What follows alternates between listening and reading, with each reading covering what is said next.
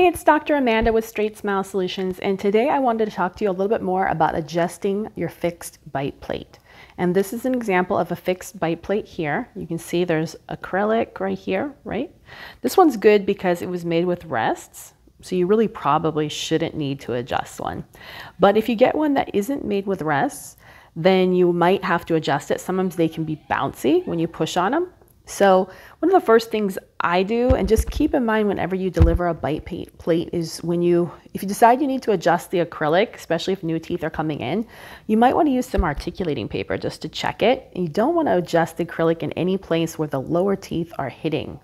So that's really important because that kind of takes away the whole concept of the bite plate. But let's say you had new teeth coming in here or here, then you could always adjust the acrylic here.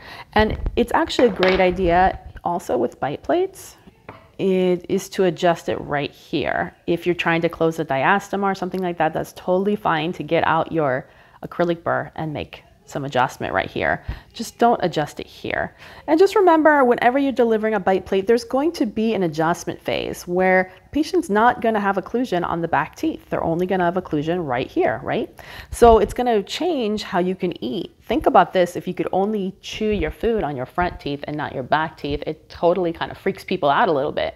So you need your patient to be prepared for what life is going to be like with the bite plate when they go home.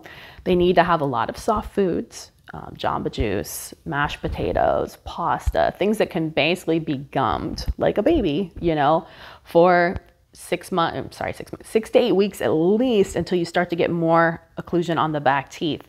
A lot of times parents are going to freak out about that. You know, they need to be ready for this. So I just want you to be mentally prepared for what you need to tell your patient. But again, if you needed to adjust your bite plate, this is my go-to instrument, which is the 3-prong plier. I'll usually give it a quick squeeze right here, okay? And then right here, just to seat it a little bit more. And just a tiny little squeeze while it's in does wonders.